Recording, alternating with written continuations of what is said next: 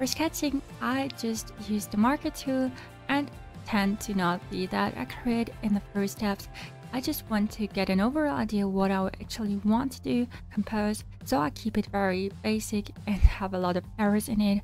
Later on, I try to fix it, of course, and just bite up on that sketch, so adding in all the details. For this, I use a lot of brushes, and I will try to explain all the steps that I do, but please keep in mind that I try to keep it a little bit more simple because we will have a whole tutorial series for each step coming soon.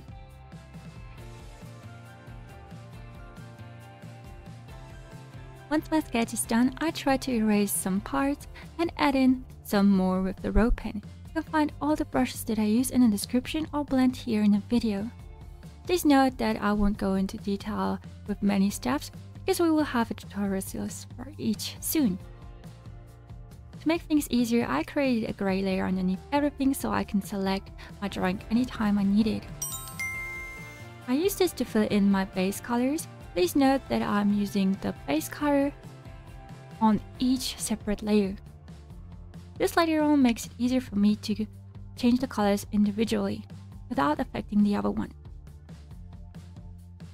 Once everything is filled in, I create a new layer, clip it to the skin layer. For the skin, I want to go in with more reddish tones using the brush Cell Shade Residue for harder shadows and also the airbrush for softer ones, or you can use this hybrid brush, which also is blending in quite well. Because it's a trial and error, I sometimes try to use layer modes to see if something might look better in a different layer mode, because this was still too harsh. So I'm setting it in, create a new layer above, and paint over it with less saturated colors. I do the same with the dress, using a grayish tone and just set it to multiply to create the shadows in general. For the hair, I'm going with a lighter color because personally I find it more interesting if the lower half of the hair is lighter. And of course, use shadow colors. Back to the skin, I tried to tone it down again, using different colors into the more grayish ochre tones to create a more interesting look. If you have a hard time with colors, I strongly recommend to look into color theory because it will make your life a lot easier if you have a hard time understanding colors. Let's see, this part with the skin is a trial and error, and I oftentimes try to redo it until I'm satisfied. Creating a new layer because it's still too saturated, I use a lighter grayish tone and set it to cream. And paint over with some more saturated reddish tones again, which I think fit well with this whole drawing compared to the first version. Once I'm satisfied, I create a new layer above our base color, add in some violet hues with the airbrush, and add in some details with our Cell Shade Residue and Mark II. Because eyes are bluish and violet, I tend to use those colors mostly. You could make things a lot easier just creating a new layer, adding a star texture, and you would be mostly done, but I think it's a nice process to just go over it, so I decided not to do this. You can add in as many details as you want. Oftentimes I also paint around the area of the eyes to make everything look more connected.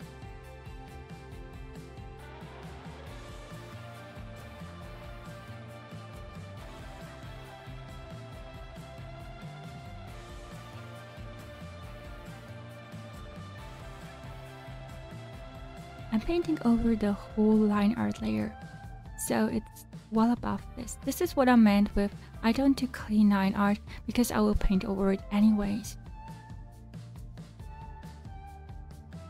Try to experiment with the colors and see what works. You can always go a step back. It's different from traditional art. Also adding in some more details with a pencil tool makes it more interesting. Because she has starry eyes, I want to catch that into this drawing.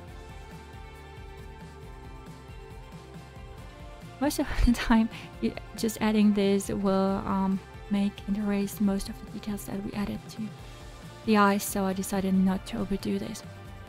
To make things a little bit more rounded, I set in our liner layer to a different mode. Most of the time, you have to check what works best. I think hard light works for me. And I'm painting over the dress layer with a lighter one. I use these references to get a better idea how this should look like, but will later on switch to Painter's.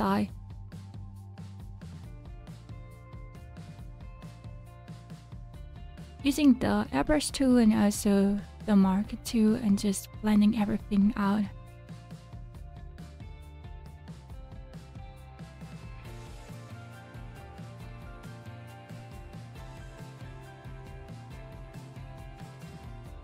You can also use textured brushes for this, but I just wanted to have it more soft.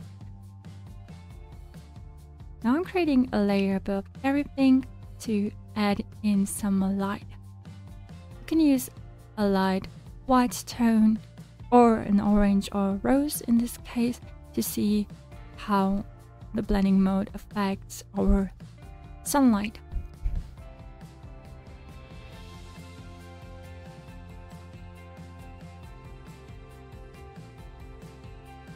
I'm also adding in the shadows for the dress again. The page brush is quite nice because it's well rounded and also creates a smooth look.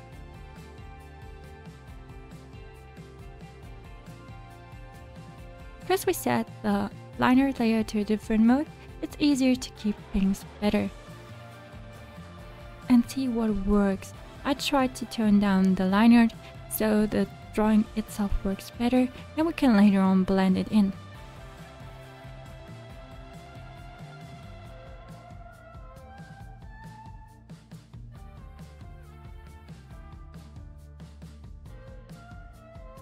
Using the marker tool by Choose, I tried to add in some harsher edges and textures. Because the colors were too popping, I tried to tone them down. I needed around an hour to create this bit. Completely painting over the liner I previously created.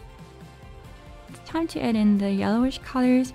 I tried to go with more orange tones for the shadows and also using some greenish tones to create interesting color contrast.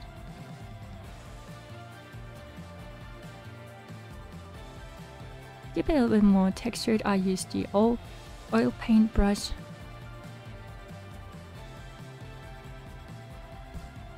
And create a new layer using glow dot to just make everything more pop and vibrant and bright in general. So as you can see, I'm just creating new layers to paint above everything. Mostly now using the marker tool by Choose. It's a play between bright and saturated colors and toned down grayish tone colors. When I like it, I just blend in our liner layer soft light to create some nice looking textures. As you can see, it's sketchy, but at the same time works and has an interesting look, especially on the upper part of this dress. It works really nice.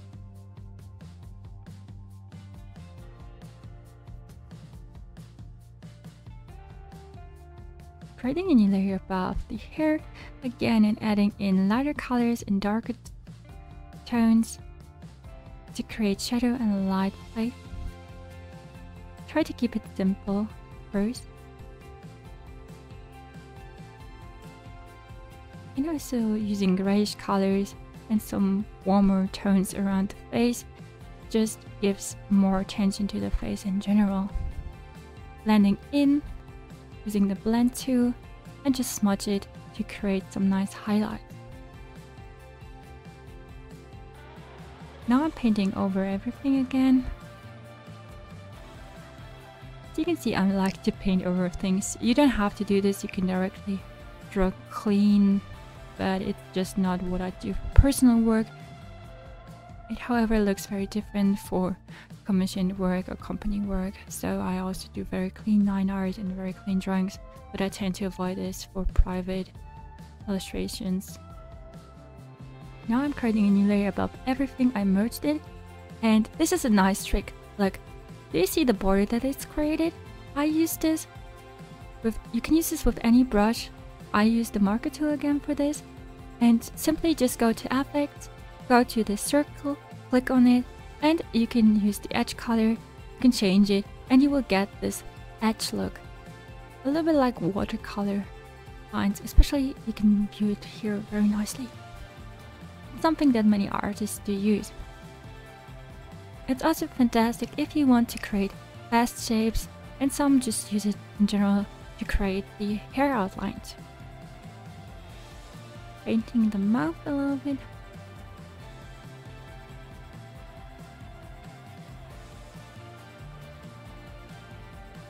And painting over cute little bunny.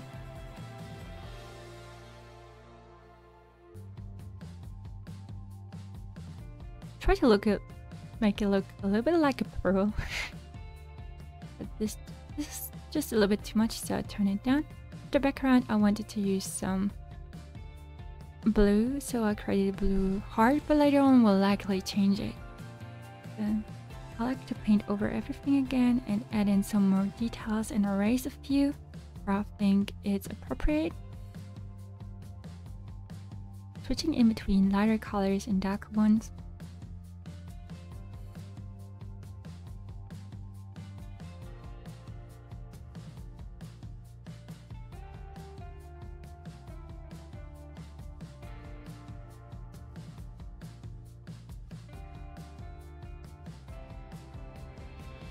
Now I create a new layer. I merge everything down, created a new layer and set it to layer mode.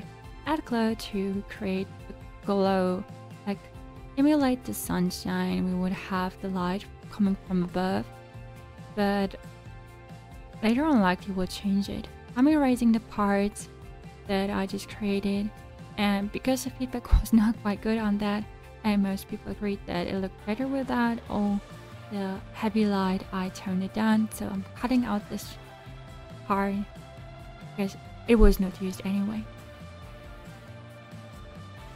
I'm trying to create some more colors, so I painted in rainbow above and just use the color mode color dot to create some more colors and color variation in this drawing.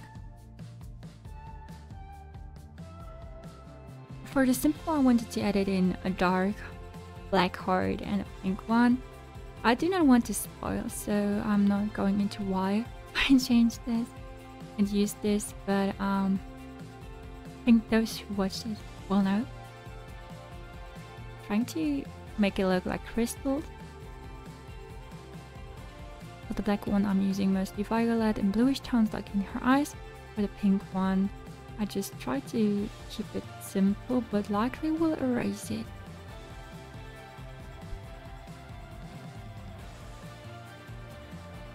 So adding in the rainbow again for the reflection, and also erasing those parts a little bit to make it more see-through.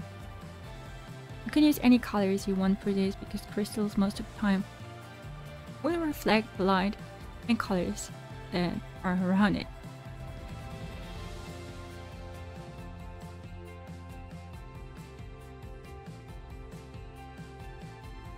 For these steps, I always use the marker tool. I was adding in some more details into the hair and also the eyes, because I think it's not rounded at all.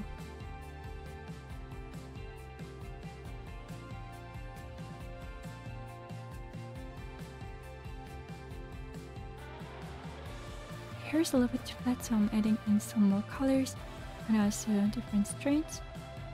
And let's add in the final step, the wings around this. For this, I again use the edge color border effect to directly have an outline with this, using our smudge brush.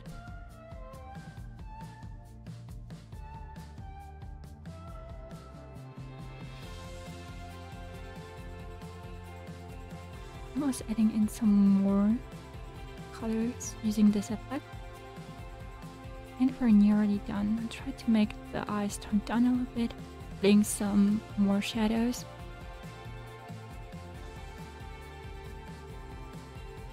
But I also do not want to make the shadows too heavy because it would not fit this image at all.